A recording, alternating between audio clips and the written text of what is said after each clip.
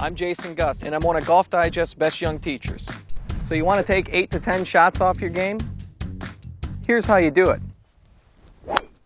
That was the one.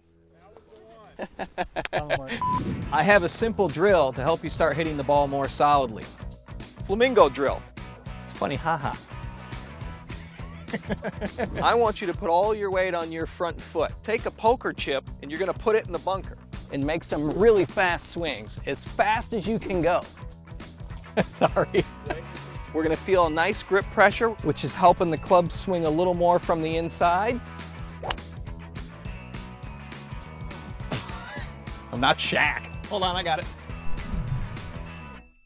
Take one, Mark. You're going to start hitting it in the center of the face.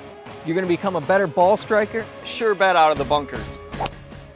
You're going to be hitting shots like tour players in no time.